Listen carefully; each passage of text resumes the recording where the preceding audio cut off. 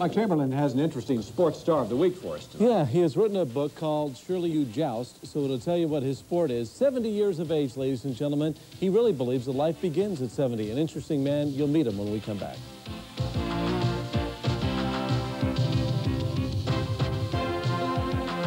Jolly old Englishman who at 70 years of age just happens to compete in one of the most dangerous sports known to man. His name is Max Diamond.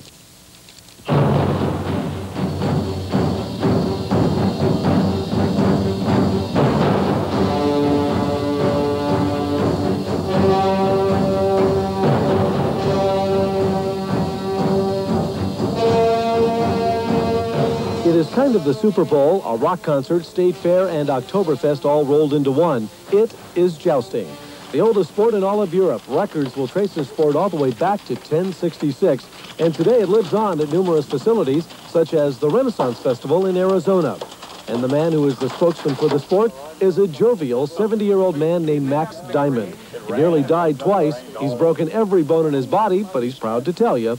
It's a competitive sport, and any competitive sport, there is a risk of danger. But the horses, we have a great record, which I'm very proud of. And in 24 years of jousting, not one of our horses has been injured in a joust, because the horses come first and the men second. And the people, if they see a horse injured, God help you. They don't mind the guys being injured. Exactly. And if you're lying there and you're carried off in an ambulance, they're marvellous. They talk about it and thousands of people come and see it, you know. Words from the oldest known jouster in the world, and at 70 you have to be impressed with the fact that he can still manage a horse, considering that jousters carry about 60 pounds of armor. And we've got metal armor here. It's very uncomfortable. It really is, and it's a pleasure to put it on, but a great pleasure to take it off.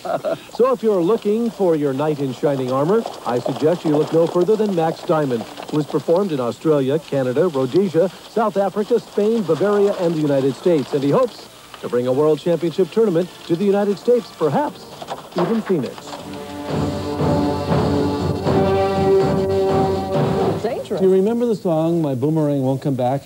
Perhaps you do it. Barely, I remember that. No. Max wrote that song, believe it or not. What a well-rounded gentleman. Unbelievable, isn't it? Talented, multi-talented. Okay. Thank you.